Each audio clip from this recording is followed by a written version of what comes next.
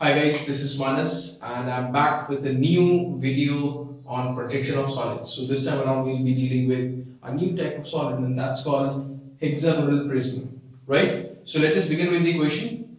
I'll read it out for you guys and please note down any data which is extremely important. Okay, it goes like this. A hexagonal prism base 30 mm side and axis 75 mm long has an edge of the base parallel to HP and inclined at 45 degree to the VP.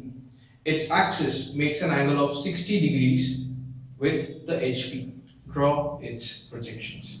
Okay, you can rewind and again listen to the question once more. Right, I'll note down what all important things have been given in the question. First thing is the dimensions of a hexagonal prism. Now, as far as a hexagonal prism is concerned, it is going to have a base, a hexagonal base, okay, and a hexagonal top, a hexagonal base and a hexagonal top, right? Now, all these sides of the hexagon, at the base as well as at the top are going to have a length of 30 mm each, whereas the axis, the height of the hexagonal prism or the axis length of the hexagonal prism has been given as 75 millimeters, right? So this over here is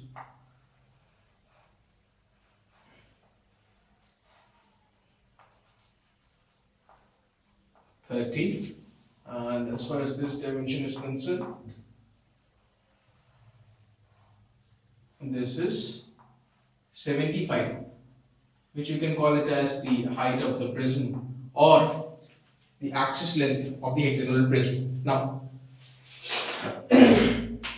certain other important factors which are extremely important to this problem is edge of the base parallel to HP. So you have to ensure in your drawing that edge of the base remains parallel to HP. Okay. Axis is making an angle of 60 degree with the horizontal plane, right? As one more thing, one of the edges out of the 6 edges on its base, one of those edges is going to make an angle of 45 degree with the vertical plane. Okay? Edge makes an angle of 45 degree with the vertical plane, right? So let us start with the problem.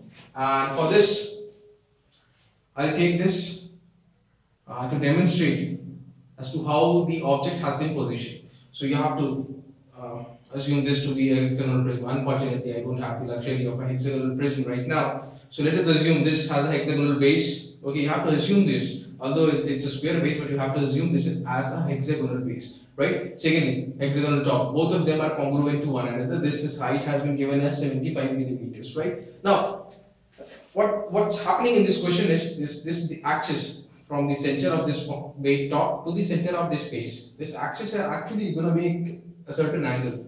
Say like this. The axis is inclined to the horizontal plane at an angle of 60 degrees. Fine. So whenever the axis is inclined to the horizontal plane, you need to do this. Okay, assume the solid resting with its base on horizontal plane. Please remember this concept. If the axis is inclined to HP, then assume the solid resting with its base on HP. And suppose had the axis been inclined to VP, if the position was like this, had the axis been inclined to VP, you would have done this. This would have been your initial position. Then in such a case, you would have begun with front view first. Okay, as far as this question is concerned, the position in step number 2 will be like this. So this will be the initial position or the basic position for step number 1, and the true shape of the base will be seen from the top. So you have to begin with top view first. So we'll have drawn this top view and accordingly I've drawn the front view.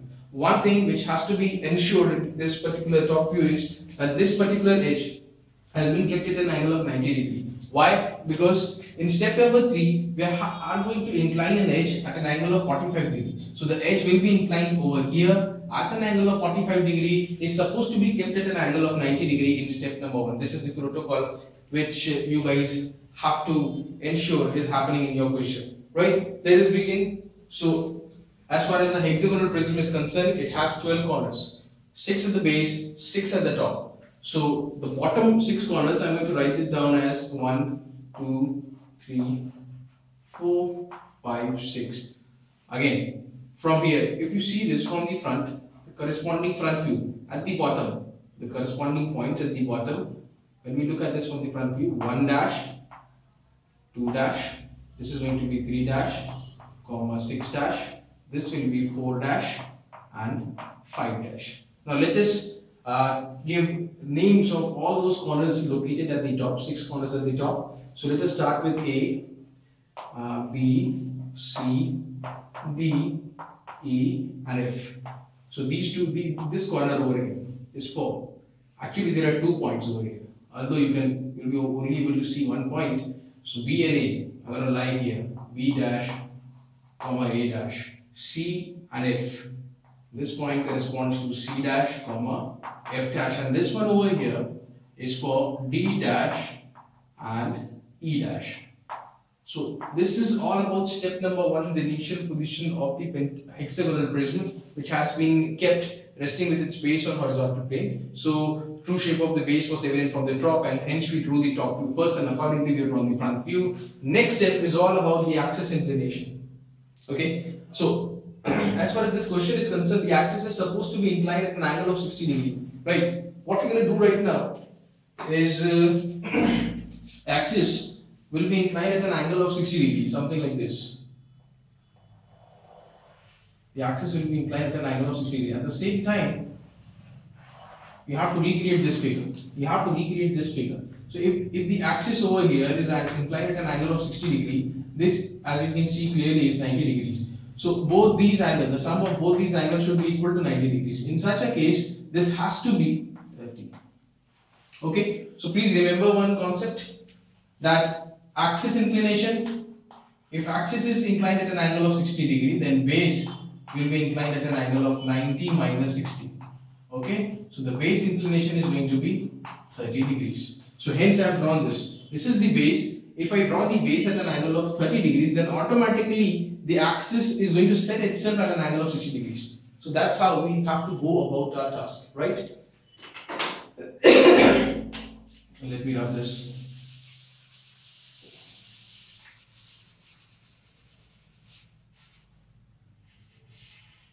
Okay.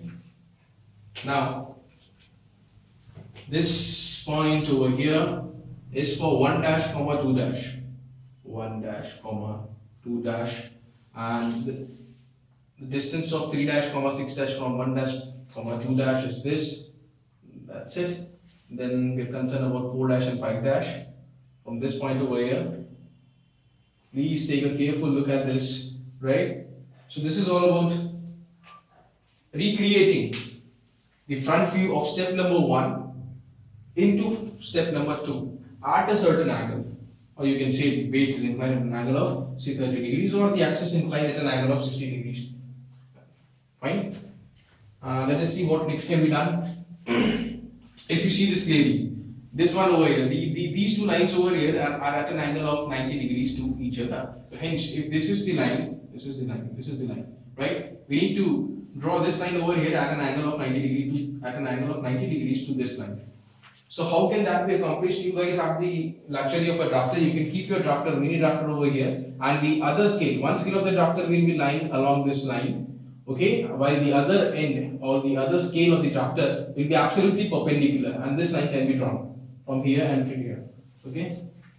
Unfortunately, I don't have a drafter. I have to adopt some other means.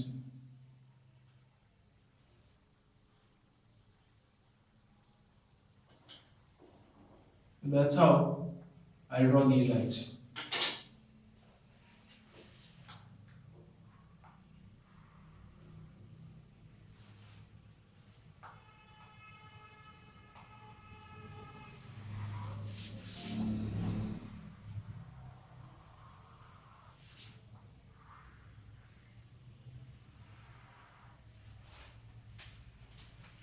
Okay.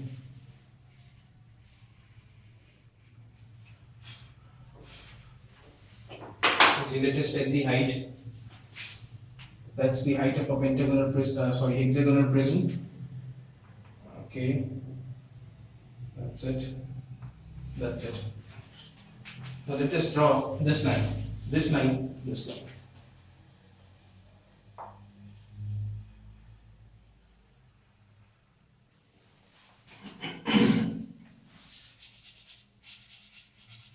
Okay, fine. Now let us put the points quickly. 3 dash 6 dash, this one 3 dash 6 dash, this one is 4 dash 5 dash, this one over here corresponds to D dash, E dash, this one is for C dash, F dash, and this one is for B dash, A dash. Now we're going to look at this object in this particular position from the top. One thing is for sure, that if you extend this line, this angle over here is 60 degrees. That is for sure, right? Now let us quickly get on with drawing it out.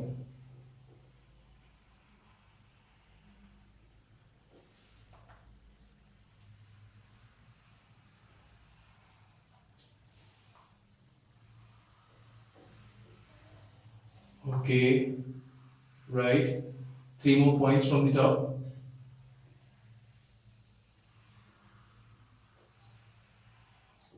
That's it. 2 more to go.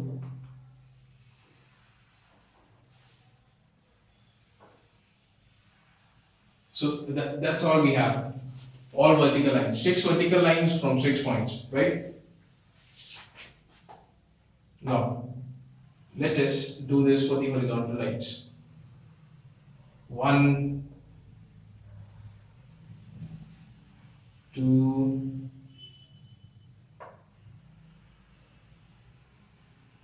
and 3.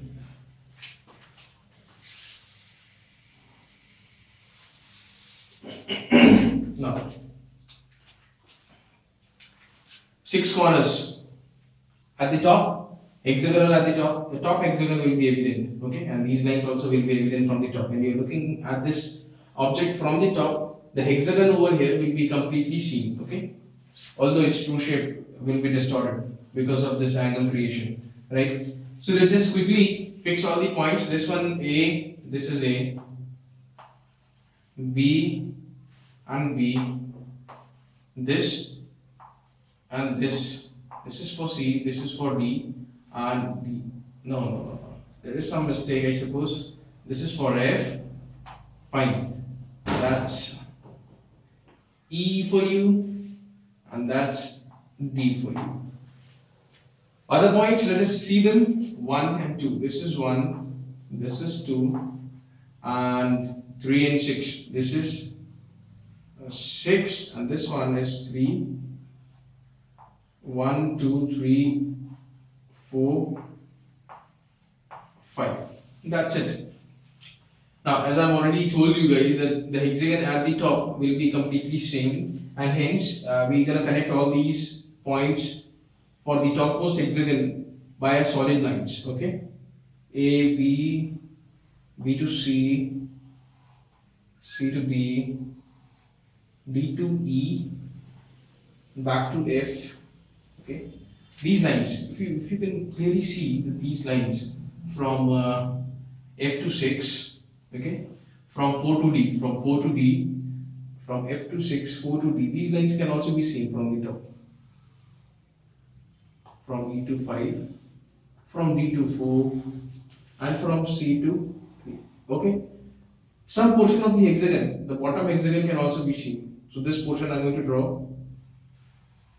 So this is all I can see from the top, okay, nothing else. So the edges which cannot be seen has to be given some respect in the form of broken lines. So let us join them, right? So this is how the top view of the object looks like. Okay, in step number 2, when the axis is actually inclined at an angle of 60 degrees with the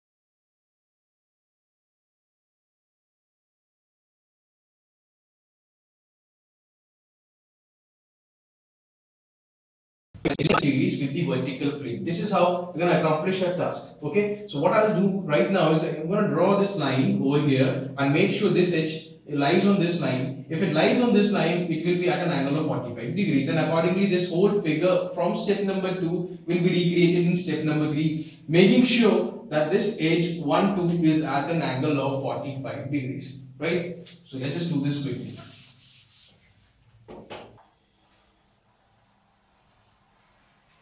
That's it. So if this is point 1, this is point 2, point 2. Now point 5 and 4.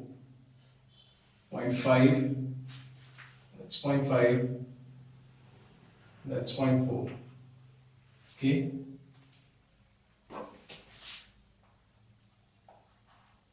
It's point 5 and 4. E, this is E, and this is, what is this? This is D, I suppose. Where is the distance is very less. This is 1. That's E, and that's D, right? 1 and 2 has been joined by broken lines, so we're gonna again do this. E and D were joined by a solid line, so I'm going to do this. 5 and 4 again by solid lines. Okay. Let us now fix point A and B from 1 and 2. Okay, this is the distance for A. So let us do this. That's A, and that's B.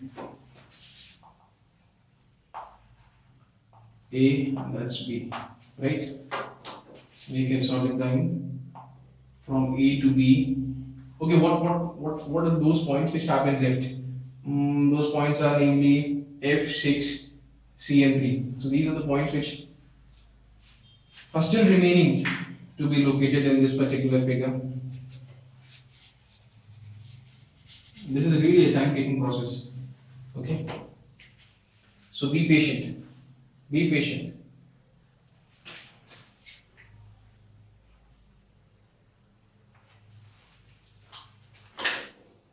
Down and up, right? Let's point over here to C. Okay. This point over here to F. Right. So now got 2 more points in the form of C. And this one over here is for F, stands for F. Right? 2 more points are left. So let us locate them quickly from 5 to this point. 5 to this point.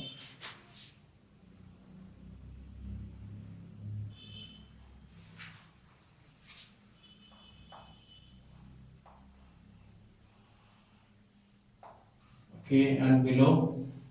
Now again, this point, above is 6. And below is 3. Right. Up, I guess now we have all the points. 3, this one is 6.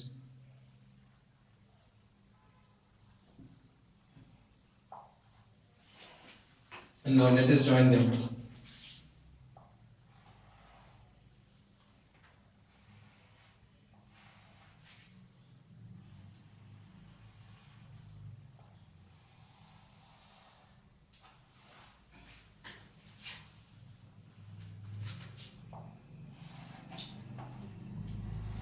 A, B, C, D, D to E, E to F. Now 1 to 6 via dotted lines and 2 to 3 also via dotted lines. So that's it. Now we have recreated this figure.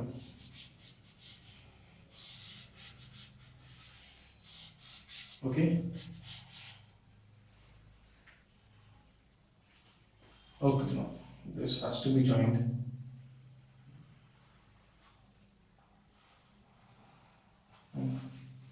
I think that's about it. Okay, this figure has been made here, and this angle is actually 45 degree, right? I have to rub this data. Anyways, all the datas have been incorporated in our figure, and it's now all up to this particular figure in step number 3, and that is the final front view.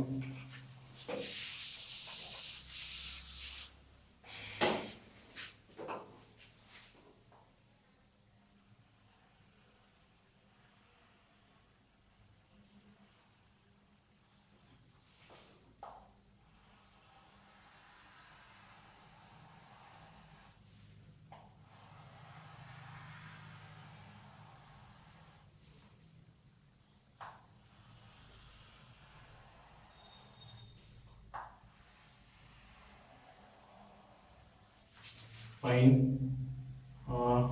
Lines have been from 3, 4, 5, 6. What about 1 and 2? Let us draw lines through 2. That's from 2. 1 is over here. That's 1, I guess. Right. This is 1. I have to write this again. 1.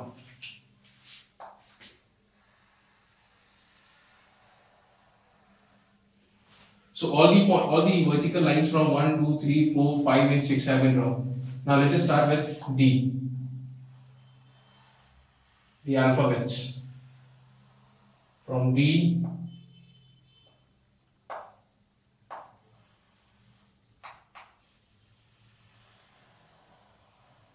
from E, F, A,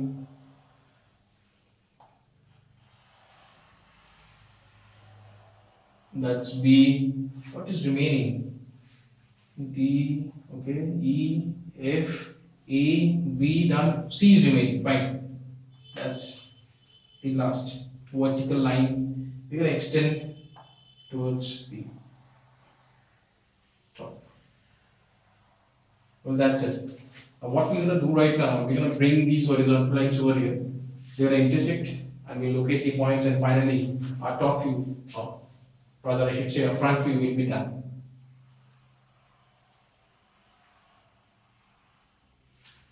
Okay.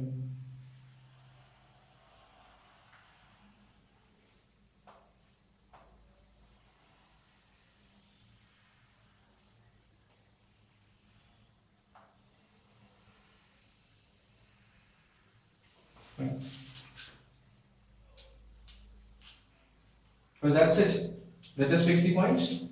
Let us locate the top hexagon first, right? This line is for D and E. D and E. Let us see whether it is D. That's D. D dash E. That's E dash. This is for C and F. This is F. F dash, and where is C? C is here. That's C dash. Now this one over here is for A and B. So that's A dash. This one is B dash. Okay. Now the points at the bottom hexagon 1 to 6. Now starting with 4 and 5. This line is for 4 and 5. So 5 is here and 4 is here. Right? This one is for 6 and 3. This line. Right? 6 will come here. 6 here. This one is for 3. Well, that's 3. 2 more points left. 1 and 2. And they're going to lie on this line, XY line rather.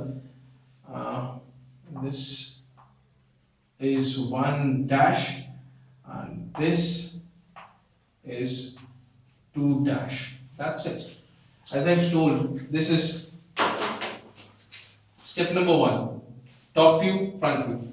Step number 2. Okay. So we recreated this figure over here and then we got the top view.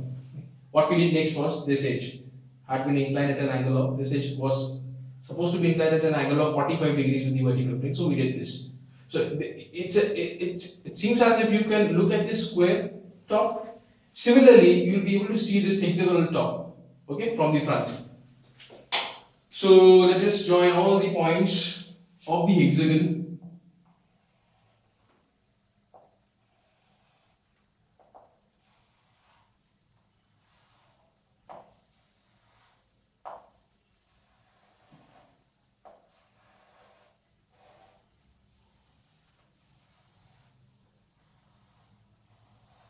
right.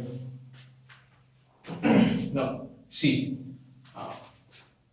we are tilting this figure in this way, okay? So this edge I'm talking about, the edge A1 and edge B2 can be seen from the front. Okay, that's why we're gonna do this.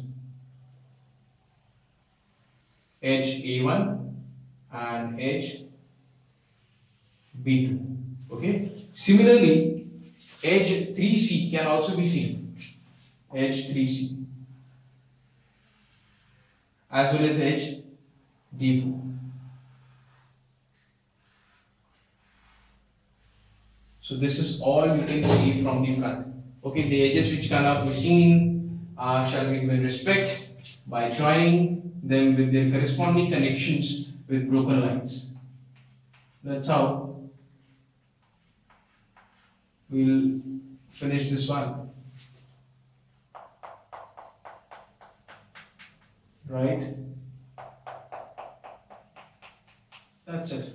This is how our object is going to look like. And you can see clearly this edge 1 dash 2 dash edge lies on the horizontal plane and is parallel to the horizontal plane. Right? Same time, this is the axis of the hexagonal prism, and this axis is inclined at an angle of 60 degrees with the horizontal plane. And this particular edge, this 1 dash 2 dash edge, can be seen very clearly that this is the top view of this edge. 1 dash 2 dash is here. It is inclined at an angle of 45 degrees, which was also a requirement of our question, and it is completely reflecting. All the factors are completely reflecting in our drawing. Fine. So this was all from my side, and please don't forget to hit the subscribe button, and let us meet again next time with a new question and with a new set of ideas. Thank you for watching the video.